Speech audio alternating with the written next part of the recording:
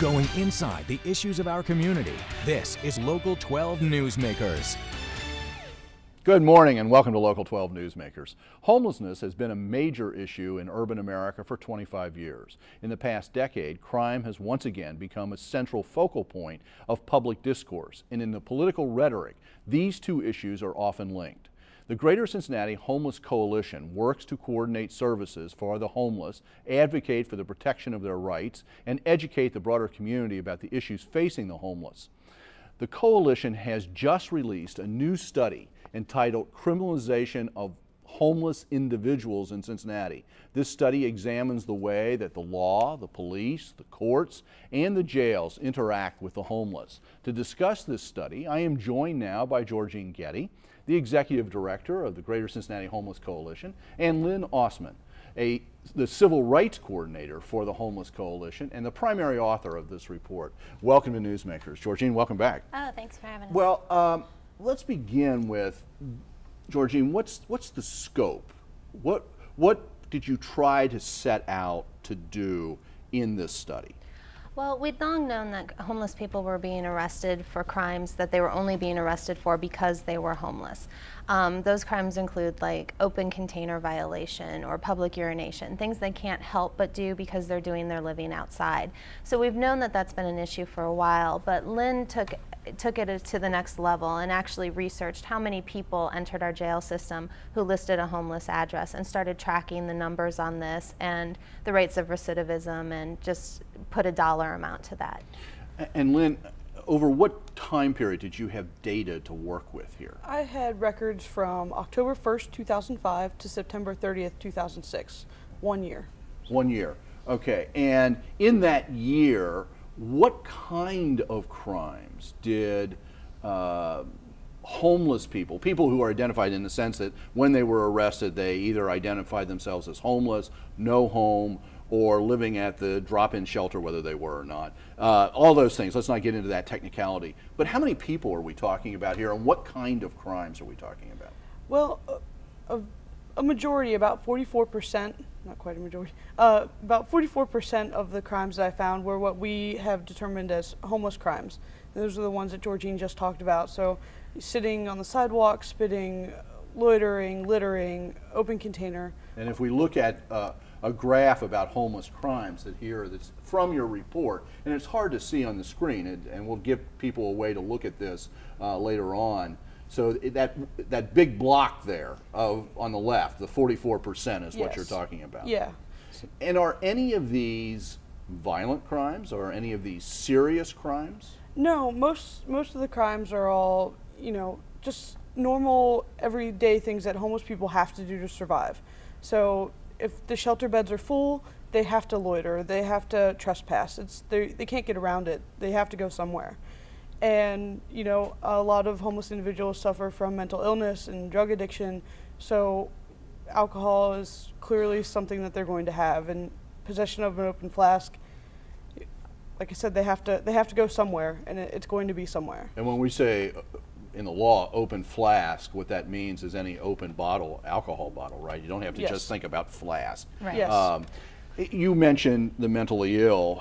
I think a lot of people miss the point sometimes that the mentally ill are using alcohol and drugs for sort of self-medication. So it isn't just drug use for fun or alcohol for fun, right? No, it's not. And 30% of homeless people are alcoholic or chemically addicted, and 30% have some sort of mental illness. And a lot of times those overlap. Like you said, people are self-medicating, or they're caught in this cycle of addiction, and the mental illness keeps them from going in to get treatment. So that's a lot of what we see, especially with people who live out on the streets and don't utilize the shelter systems. And those are the people who keep getting arrested. Okay, the vast majority of the documented arrests that you could find, the crimes that you could find, are these minor misdemeanors generally. Yes. But could there be an argument here, to play devil's advocate, could there be an argument that because you're on the streets and you're involved in all of that kind of activity, that what you end up, if you're involved with drugs, if you're involved with alcohol, that you end up being sucked into larger crimes? Is there a concern about stopping criminal activity at the lowest possible level, and therefore that could be an argument? Lynn? Possibly in some cases, but a lot of the cases that I found with individuals who had 30 plus arrests in the year period is that a lot of their crimes were across the board were these 10 homeless crimes that we see all the time. So trespassing, loitering, open container, public indecency. You just mentioned 30 plus. You're saying some individuals are just getting arrested over and over and over again for the exact same thing? Correct. They're cycling through the systems. They're going from the streets to jail, and then they're dropped off at the shelter, and then once they get to the shelter, they stay maybe a couple nights, then they go back to the streets, right back to the same situation that put them in jail in the first place. What would have been the worst situation that you found in that sort of, in looking at those kinds of statistics? Is there sort of a peak?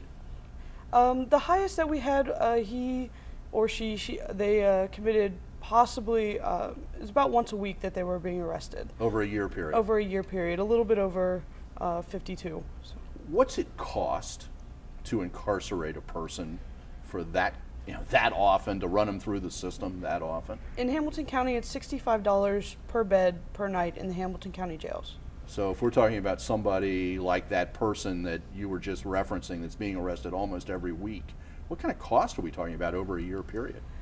We averaged it out about $35,000 a year per person. Per person that was being arrested. That particular person she was talking about cost the system, I think it was $580,000. She also looked at 53 homeless individuals who were arrested 5 times or more over the course of that year, and that's where the 35,000 number comes to. If you take the number of arrests for just those 53 people who are continually arrested, it cost the system $4.2 million. We got a graph up right now, and what this looks at the jail population. There's a lot of discussion about overcrowding in the jail and the need for a new jail. Mm-hmm. The darker segment at the top shows that's the homeless population there, the percentage that's of the total population. Is that right? Correct. So what could that tell us about this larger discussion that's going on in the community right now about the need for a new jail, overcrowding, the pressure on the present jail facilities? Where does that lead us? I think it leads us to looking for other alternatives besides jail. Like we mentioned, these are crimes people can't help but commit because they're homeless. Therefore, it makes sense that if you take them out of the homeless situation, if they're in their own home and they're still drinking, they're not getting arrested for it. They have access to a bathroom. They have a place to be so that they're not getting loitering charges against them.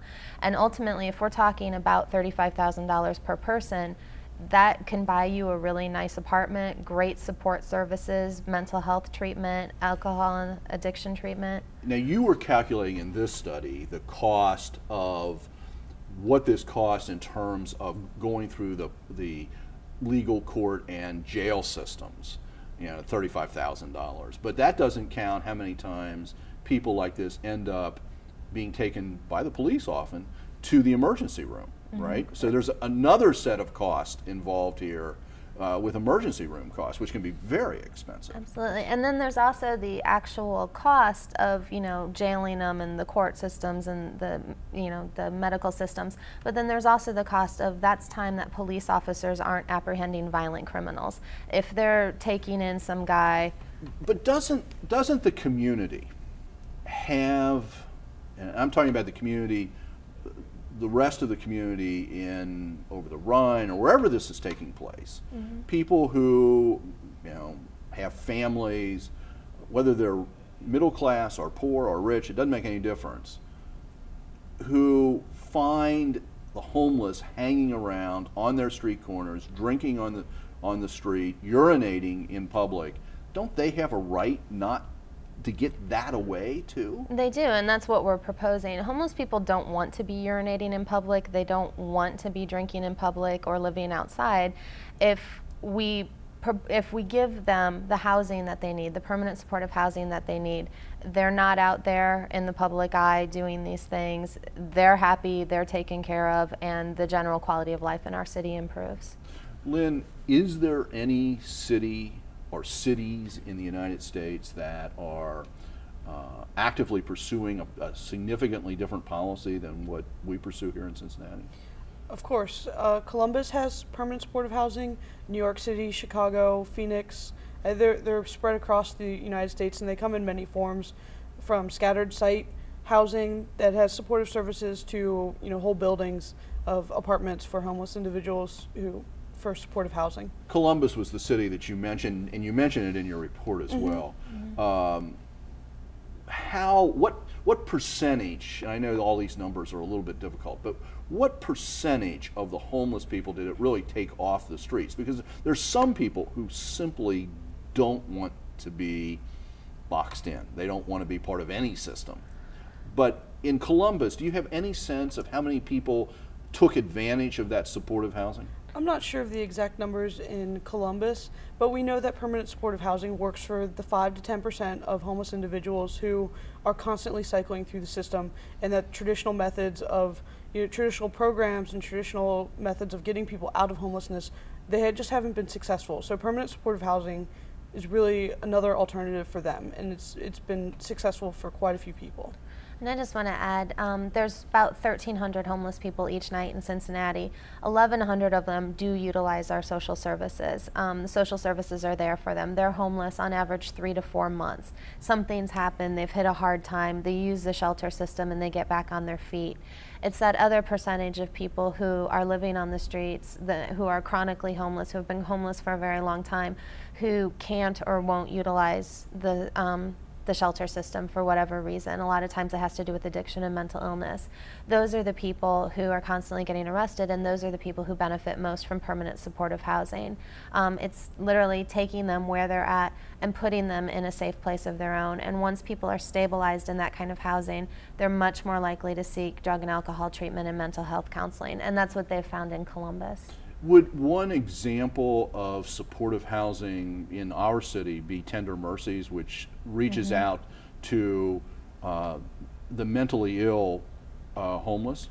Yes, Tender Mercies is a great example.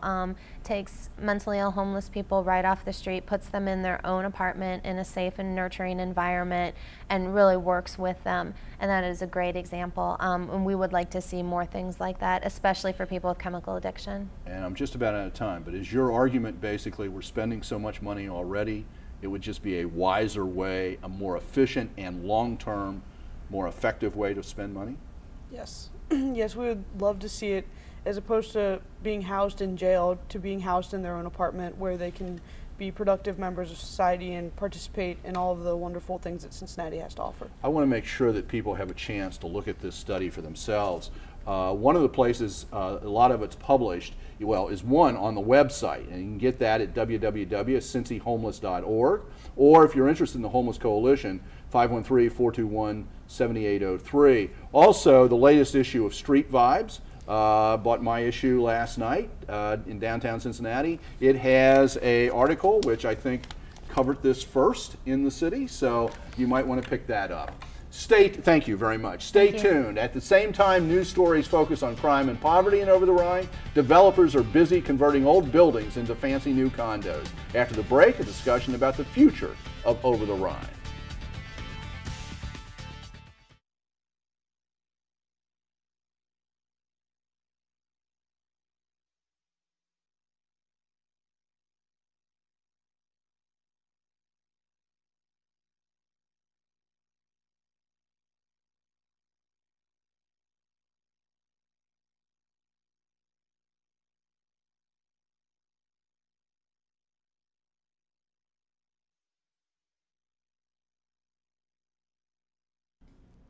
Preservationists claim that Over-the-Rhine is the largest collection of 19th century buildings still extant in the United States. Developers are busy converting those buildings into lofts and condos for the middle class, a trend that makes advocates for the poor who still live in the neighborhood very nervous.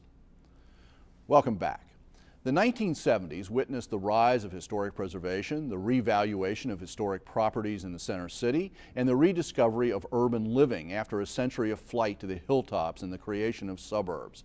In Cincinnati, those forces focused attention on Over-the-Rhine, where the region's poorest people have been concentrated.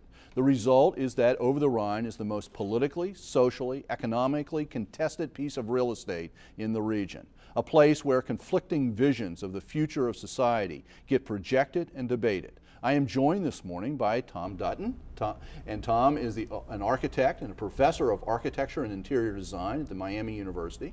Professor Dutton has been active in Over-the-Rhine people's movement for 2 decades and is the director of the Miami University Center for Community Engagement in Over-the-Rhine. Tom, welcome to Newsmakers. Thank you. Might just mention the Miami University Center. You bring students into Over-the-Rhine on a regular basis, and now some are living there for semesters at a time. Is that correct? Yeah, we started the Over-the-Rhine residency program last fall, and we're going to do it again this fall. 12 students lived and worked in the community and engaged in service learning and community engagement projects, and severe, pretty interesting transformation of their learning by doing that. Good. That's the sort of hands-on, immersive learning that really makes a difference in people's lives. This article that you wrote in the Cincinnati Beacon, by the way, is entitled Indian Reservations, Trojan Horses, and Economic Mix. And people can still find it on Cincinnati Beacon and on the website.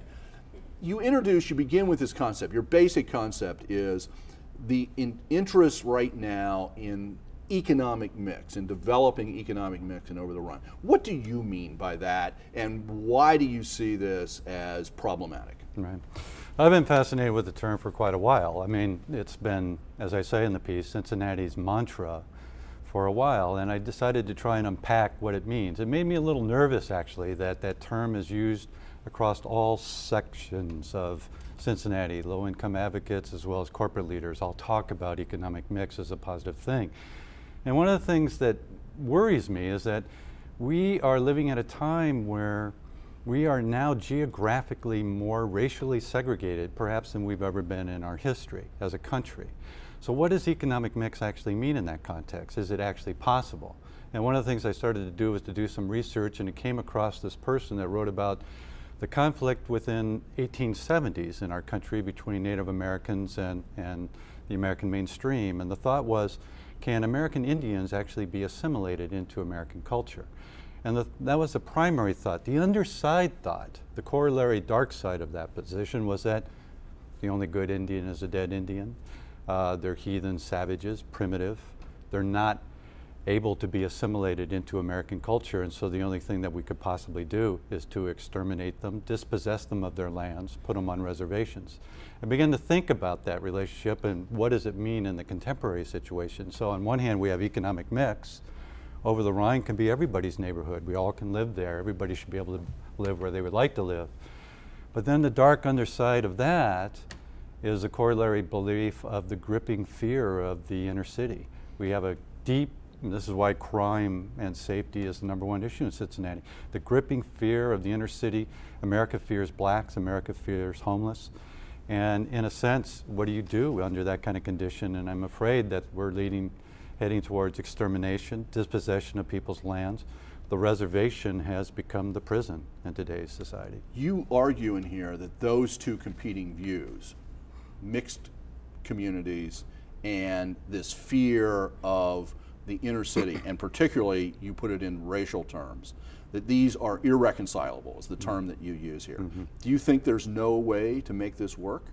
Well, it is the vision I hold on to. I mean, I might not use the term economic mix. I like to use the term that I've learned from community leaders, which is equitable community development, that there needs to be equality or across racial lines and class lines. And I mean, the vision, my attachment to the people's movement from the get-go when I signed on in 1981, I was motivated by the vision being articulated by people like Buddy Gray and Bonnie Newmeyer and other leaders that Over-the-Rhine should be a place that is economically mixed, racially mixed. That was the vision. That is the vision still. But not on the terms that it's being pushed by the political and economic development lead? Is that what you're saying? You're using the term? My fear is that when I found this Indian metaphor, I mean this Indian situation, my fear is that, is there, perhaps breaks down into two kinds of camps. People say they want economic mix, but do they really believe it? Or there is a belief in economic mix, but the policies that are put in place actually undermine it. I mean, we could talk about 3CDC in that sense. That's right. I mean, 3CDC, I think, is trying to pursue a home ownership model. It's been pretty clear that it would like to basically increase home ownership in Cincinnati and Over-the-Rhine.